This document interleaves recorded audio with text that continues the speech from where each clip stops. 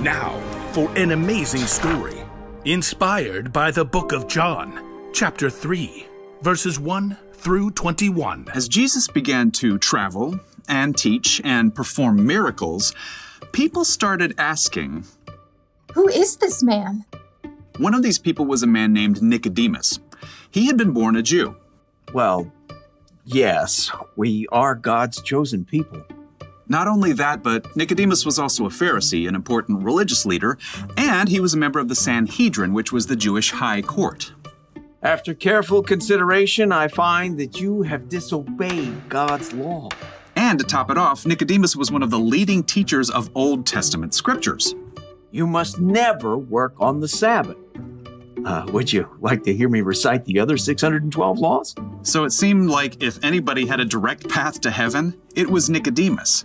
But even though he tried his best to follow God's rules, he might have sensed something missing as he watched Jesus teach, as he heard about the amazing thing this young rabbi was doing. The other Pharisees, though, did not approve of Jesus. They say he turned jars of water into wine at some backwoods wedding. Peculiar. I also heard he makes sick people well, just like that. That's less disturbing than driving all the money changers and sellers out of the temple with a whip. Did you hear about that? Nicodemus didn't know what to think. All of these signs. Jesus couldn't do things like this if he weren't from God, right? Nicodemus was so curious he decided to talk to Jesus himself, but he didn't want the other religious leaders to know what he was doing, so he snuck out in the middle of the night to find Jesus.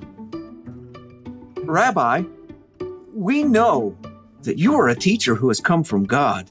No one could perform the signs you are doing if God were not with him. Listen closely to what I say. No one can see the kingdom of heaven unless they are born again. Born again? How can someone be born another time when they're already old?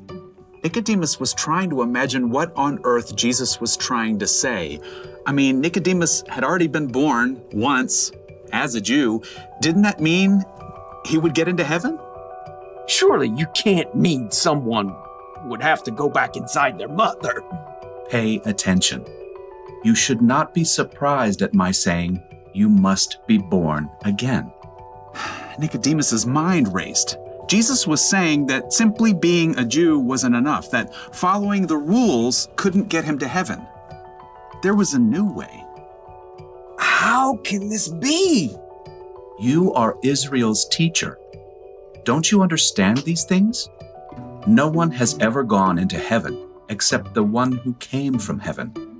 He is the Son of Man. Everyone who believes may have eternal life in him. Years later, Jesus' friend John helped to make it clear as he wrote down this amazing conversation between Nicodemus and Jesus. God loved the world so much that he gave his one and only Son. Anyone who believes in him will not die, but will have eternal life. Okay, there is so much great stuff in this one short verse, I think we better break it down. Let's start right here with God loved. God made us. He loves us more deeply than we can ever imagine. But just like Adam and Eve in the very beginning, each one of us has broken our relationship with God. Every time we lie or disobey a parent or do something we know is wrong, that's called sin, and sin hurts our relationship with God. But God had a plan to make things right. That's why God gave. God so loved the world that he gave his one and only Son. God gave the most incredible gift ever, his own Son, Jesus. Jesus lived on earth as a human being, but he lived perfectly. He never sinned, never broke a single one of God's rules. And then he gave up his own life by dying on a cross to rescue us. When Jesus died, he paid the price for our sins, sins that we could never pay for on our own. And because of Jesus, our broken relationship with God is healed. We can be close to him like sons and daughters. Anyone can have that relationship with God, whoever believes. Anybody can believe in Jesus.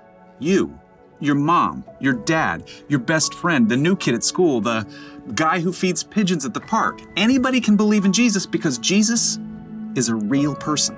He came to earth about 2,000 years ago. People talked with him and followed him. And like Nicodemus, they watched Jesus do amazing things, from making blind people see to feeding thousands of people from one tiny little lunch. And people saw him nailed to a cross until he died. But here's the amazing part. Jesus came back to life, and hundreds of people saw that too. Jesus is alive right now. He's living with God in heaven. And we can live with God forever too. God so loved the world that he gave his one and only Son. Anyone who believes in him will not die, but will have eternal life. That's the key. You can have a relationship with God, not just now, but for always. When you believe in Jesus and that he died to pay a price for your sins that you could never pay, God gives life forever with him. And just like Nicodemus discovered, you can't earn this forever life by doing all good things or following all the rules. It's a gift from the creator of the universe who loves you no matter what. Now remember Jesus' friend John who wrote all this down? He adds another thought. God did not send his Son into the world to judge the world. He sent his Son to save the world through him. Amazing, isn't it? I mean, when you follow Jesus and put your trust in him, you can have confidence in knowing that you're part of this amazing, never-ending story that God is telling. And you'll be able to share that story yourself as you grow in loving God and loving others.